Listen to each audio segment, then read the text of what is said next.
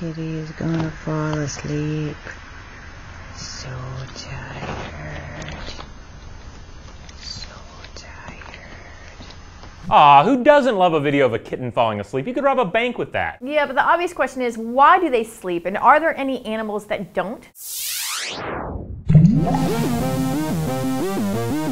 Sleep is a tricky subject. That's where I'm a Viking. Yes, Ralph, it's where you're a Viking, but it's also the place where most species reduce physical activity, dampen their response to outside stimuli, and assume a customary position. Sleep is easy to slip into and easy to climb back out of, at least compared to other states of reduced consciousness. Scientists continue to tackle the mysteries of sleep, but we do know a lot about the various ways creatures get a little shut-eye. As a human, you probably get somewhere in the neighborhood of 7 hours of sleep per night, but giraffes only score about 30 minutes of sleep spread out throughout the whole day. Meanwhile, brown bats average close to 20 hours a day, but hey, that's the difference between a flying nocturnal predator and a prey animal that makes its home in lion country. But the rules aren't always so clear. Some animals can disrupt their sleep patterns for special events, such as when migratory birds fly vast distances without the aid of roadside naps or trucker speed. Other creatures bust out a little something called unihemispheric sleep, putting half the brain to bed while the other remains alert. We see this particularly in whales and dolphins, who essentially sleep with one eye open in the inherently dangerous world of Earth's oceans. Even insects set aside time for slumber, yet some fish and amphibians continue to throw us for a loop. The bullfrog, for instance, displays little or nothing in the way of sleep its entire life. Even in moments of inactivity that might otherwise be mistaken for slumber, the bullfrog's response levels remain high. Naturally, most mammals need significantly more sleep when they're young, hence all those adorable videos, but not every creature has the luxury. Baby orcas and baby bottlenose dolphins don't appear to sleep at all during the first few months of life. So what about you? Would you trade in your human sleep powers for unihemispheric sleep, or perhaps